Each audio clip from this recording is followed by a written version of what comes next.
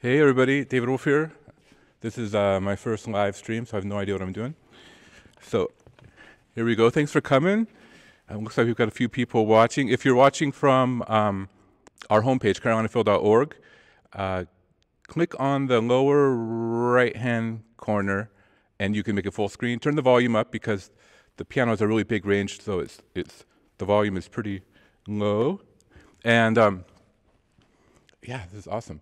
And if you want to watch it on YouTube, where you can comment along the way, there's like a comment stream. There's a link. It says click here to view on YouTube. Then you can go to YouTube. You can make it full screen. You can comment at your leisure, and awesome. So I think we're going to jump into some music. I've been debating what to play, and on my way here, I was remembering about 10 years ago when I was entering a mass, and I was playing the piano and the organ for it, and it was like 5 minutes before it was going to start, and Father Pitts comes up to me and he says, "Hey David, would you mind if I were to give the sermon today, and then you were to give the same sermon on the piano?" And I said, "Oh yeah, absolutely, I got that." And you know when you say something, and then a second later you think, "I really should have said no." That was one of those moments, and that's kind of how I'm feeling right now. I've never done this before, but I'm excited about it. And but the sermon, and it was really vividly coming back to me in little bits and pieces. The sermon was about how there's all this chaos surrounding you, and then out of chaos, you start to see some reason to all of it, or at least you start to see some clarity. But that sometimes the chaos just overwhelms us, and I think that's how all of us feel right now. And so I was listening to this short sermon about chaos. And then it was my turn, and I came to the piano with no idea what to do. And so I just sat down and it did something like this. I'm not going to go to the same extreme I did because this piano is too nice, but I'll give you an idea.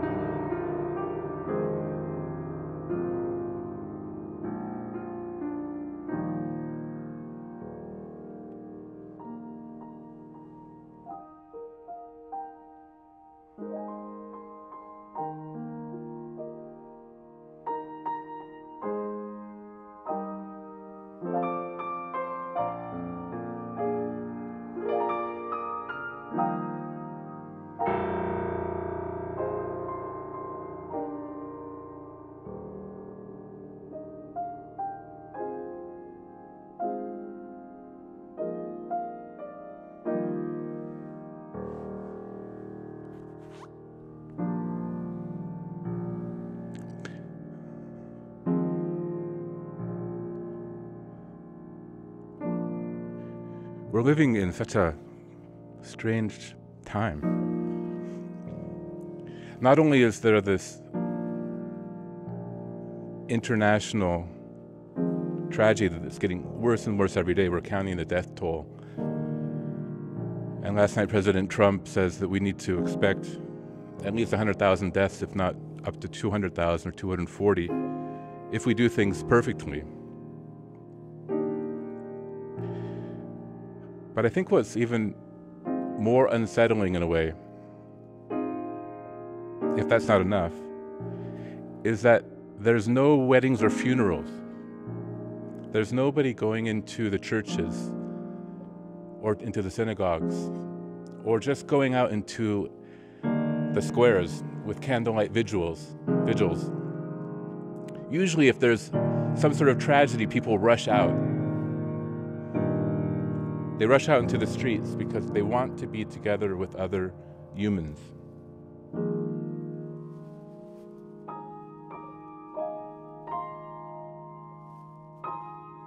They light candles and they sing.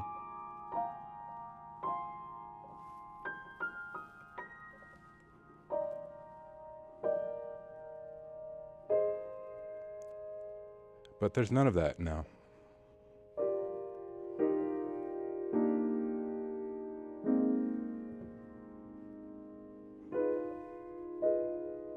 So I thought, we're going to make our way to Chopin eventually. This will be only a half hour or so, or 35 minutes. But first I wanted to play a couple more hymns, just to have a moment to meditate.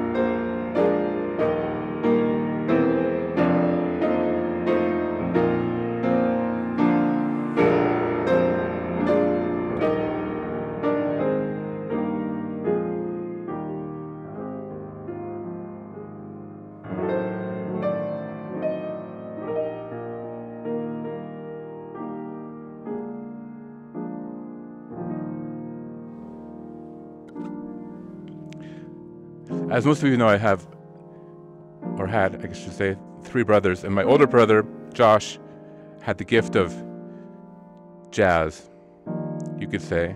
I mean, he did. My younger brother, Dan, is really great with gospel music, an amazing leader of worship. And that gift I do not have, although I've spent a lot of my life playing for Sunday services. I actually started when I was 10, and the music director of my church, a Baptist church, came up to me and said, "David, knowing that I play piano, would you be our organist?" Our organist had retired. We had this wonderful organ sitting there empty every Sunday. And so I said, "Sure. When do I start?" And about a week later, barely being able to reach the pedals and not knowing what to do with them, even if I could, I made my debut on the organ. And what's fantastic about the organ is it has this great bass and the pedals.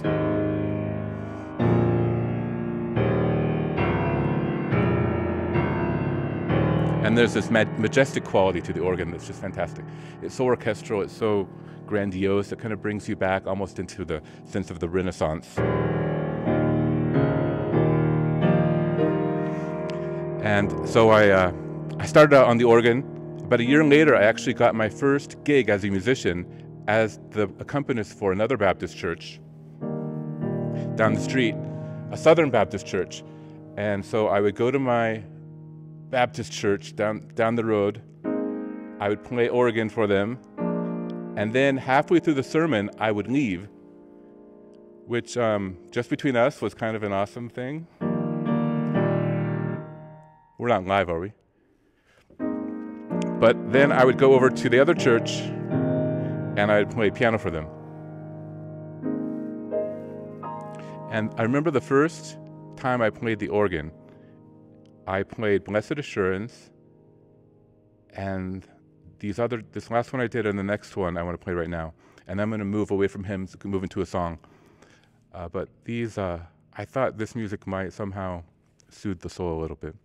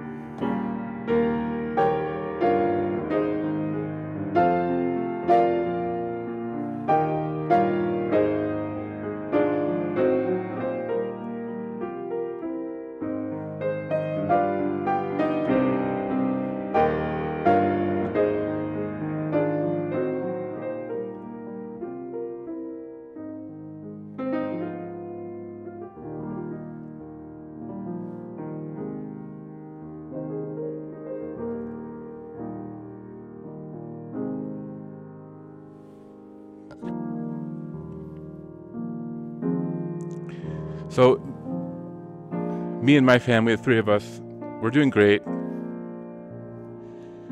Here in the hall is just myself, and about 40 yards away, socially distanced, Steve Melone up there, doing the lighting for us. My family and I, we've been tracking the coronavirus a little bit longer than most, not because we were any brighter, but because it started in, well, China, but then in Korea. And as you know, my wife is Korean. I got married in Korea. I have lots of family in Korea. Youngmi actually did her master's in Daegu, which was one of the epicenters there. And so we were watching the news every day, watching it move through Korea. And then we started watching it move through Italy. And that's where we met. We both lived for a few years in Italy. And I was in touch with friends there as we saw the quarantine go down, seeing how all of them were dealing with it. And then it went to Snohomish County and King County, Washington State. I was born in King County, grew up in Snohomish County. Parents are in Snohomish County. A lot of my relatives are in King County, Snohomish County. And next, sure enough, New York City, where I spent 10 years. And just yesterday, seeing the hospital go up in Central Park, where I used to go just about every weekend. We'd bring Rachel there in her stroller before we moved down here, have picnics, and now Central Park is the site of a hospital. So this is personal for all of us.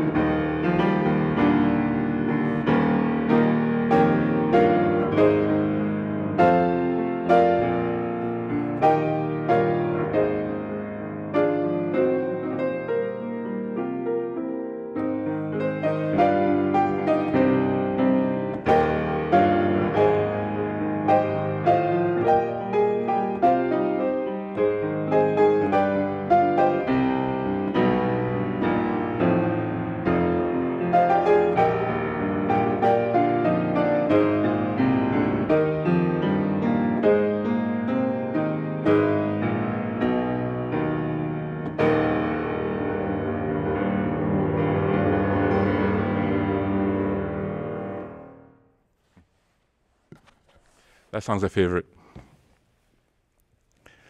So, great. Thank you so much for being here. Next, I want to do something from Italy, a recent piece out of Italy composed not too long ago. It's a new piece to me as of about a month or so ago, and it's called I Giorni, which means the days, and it's a very simple piece. There's a lot of repetition. It seems a lot more simple than it is in a way, in that if you just kind of sit back and let it roll over you, you'll find, at least I find, and a lot of people find, that it somehow speaks to you and it transforms you. You'll feel different at the end of it than you did at the beginning. And so I hope you enjoy it. I have a little bit of visuals to go with it. And this goes out especially to all of my friends, dear friends in Italy.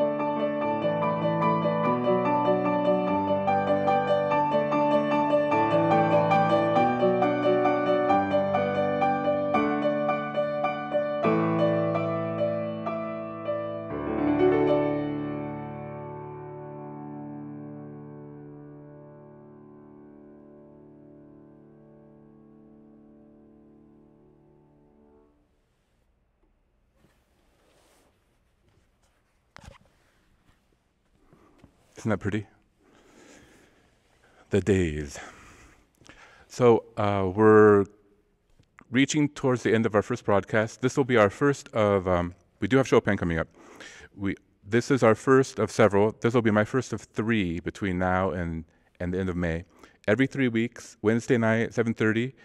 I want to give a shout out to Dr. Dempsey at the college, the whole community here at the college. I think Steve and I are the only people on the college campus right now. The college is, of course, closed. I'll be going straight back from here after washing my hands again for the 20th time today, driving back home straight to my house, showering right away. But I think we're all kind of going through the same things right now. But I wanted to do this here rather than from my living room.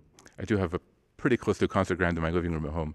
But this piano in this home for me, right here on the stage of Owens Auditorium, is where I wanted to kind of do this, reach out to the community here and bring us together, at least for a few short moments, and start a series where we can come together virtually, at least for now. I wore my suit for you because I knew you all probably did the same for me. And yeah, my wife helped me with my hair.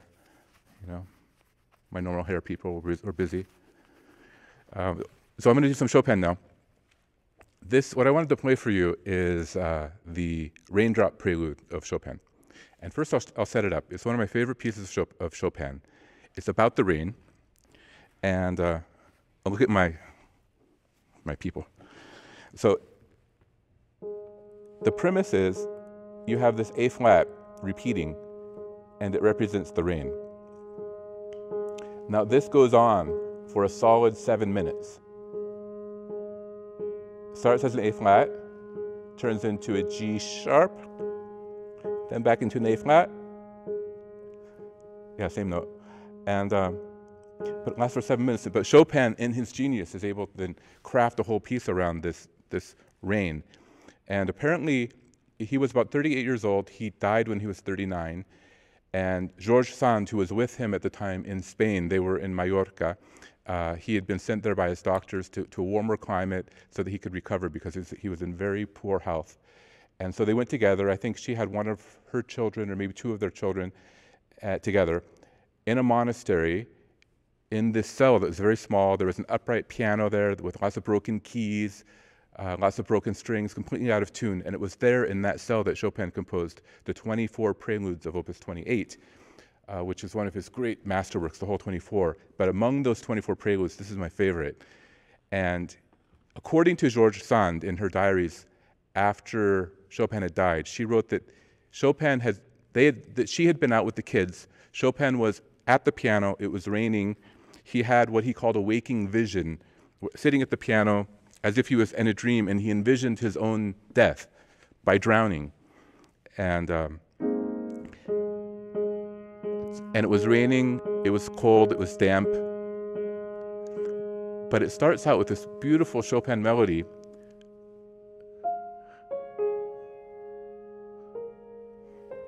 Always with the rain. And it's one of these tender, beautiful springtime melodies, innocent, pure.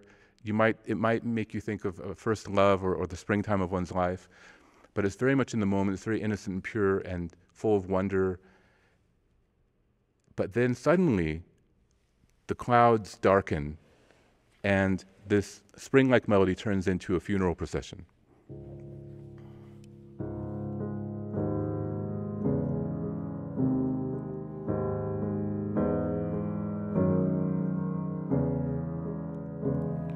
And then the funeral procession starts from way at a distance. It comes closer and closer and closer.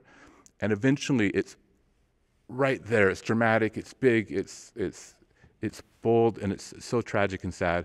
And then it goes away at a distance a little bit. It backs away a little bit. It comes back even closer and bigger until it's just screaming and wailing almost. And then it dissipates. And out of nowhere, and the reason I love this piece so much is the last 30 seconds. This melody from the beginning comes back. And it's just like it was at the beginning. The same notes, the same everything, but the feeling of it is completely transformed. It's as if the person who was mourning the death of springtime, or the springtime, maybe his first love or her first love, or however you might envision it. It's as if he's remembering back to that time, and it's no longer present. It's no longer real. It's a memory, and it's ethereal. And then suddenly there's this kind of cry out with no accompaniment.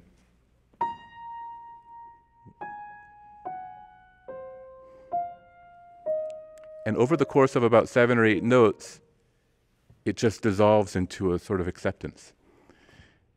And it ends not only melancholy, but it ends with this statement, short statement of hope and renewal that's one of Chopin's most beautiful moments. So this will be what we end with today. The next program will be completely different, and the one after that will be different again. I've never done a program quite like this before, but I thought this would be, the right way to go for today. So Chopin's Raindrop Prelude. I hope you enjoy it. Sit back and enjoy the sound of rain.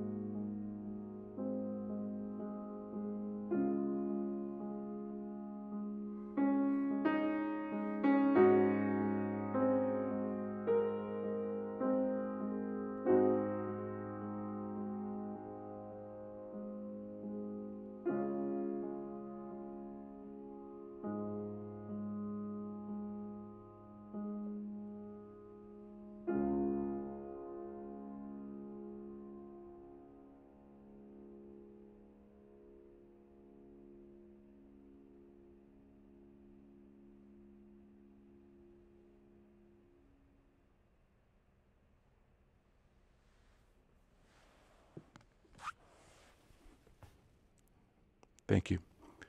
I wish you to be safe, wash your hands, stay safe with your families, and I'll do the same. And I'll see you back in 3 weeks for the next live at BPAC. Thanks for joining us.